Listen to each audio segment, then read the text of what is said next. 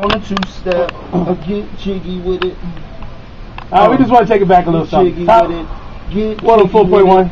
Get jiggy with it. Home of the Ricky Smiley. Jiggy with it. Morning show. Jim Jones, Boogie D still in the building. We still chopping it up. We got a lot of stuff we talked about. You were sent to a new executive role at Cox. So what actually, because y'all changed the name. E1. Is it E1 Entertainment? They just tell me E1. It's E1 now. Okay, E1. so it's E1. Koch is now E1. As long as the checks don't bounce. Okay, so you are now pushing buttons. You signing people. Yeah. You got the power. Yeah.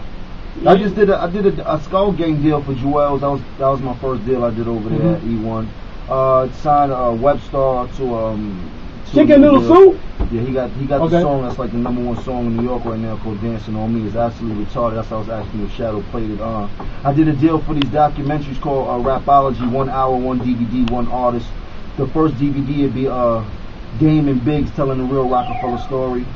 So we moving. So let me ask you this, because we got this thing we're kicking off on Saturday, first audition for DTP Magic, Disturbing Peace. Ludacris is going to sign somebody from St. Louis. Gangster. So you got rappers and R&B singers going to battle out for one deal. Now, since you got the power to sign people now, what does a person have to take to get a record deal? That's a big question. See, I'm a different type of executive. Like I look for my artists different than the normal person. Well, what do you look for? What does a Jim Jones look to get somebody signed to E1? I'm a hustler, so I wait till I get to the towns and I put my ear to the street and I see who get it revving up. And when I get to the clubs, I see which local artists got their attention in the clubs, and I just try to fill them out to see if they're a reputable person. And whether it be female or male, you can tell when you get to their town, and from there we try to see if we can take it even further. That's one of the main ingredients for me because I travel so much. You know what I mean? You know what I mean? So you're gonna, I'm gonna throw it out there. You're gonna link up with any of the St. Louis artists out here, maybe get a record bubbling, get a collab load popping off. I can't wait to link up with the St. Louis artists out here. Huey, Jeb, Nelly, Chingy, just make something happen.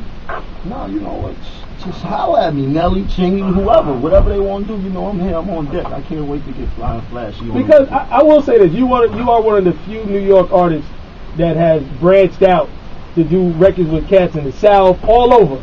And early, like before, like cause there was a little shade in New York for the South artists, but you always had open arms. No, I just know that the music becomes universal when us being from New York, we have our own sound and our own style, and it doesn't really get around the country the way it needs to as in the past 10 years. So I try to be like a chameleon and blend in with everybody, and I try to spread love all over the country. You know what I mean? Well, that's definitely it. Well, Jim Jones, I appreciate you stopping by. I know you'll be back in a couple of weeks, and when you come back, we can talk a little further when we come do the Club Society show. Definitely. I'll definitely be back for Club Society. We're going to go crazy. You dig? All right, Jim Jones, y'all. Side 104.1. Yeah, she's in rehab. She got smacked up, but she's okay. Side 104.1.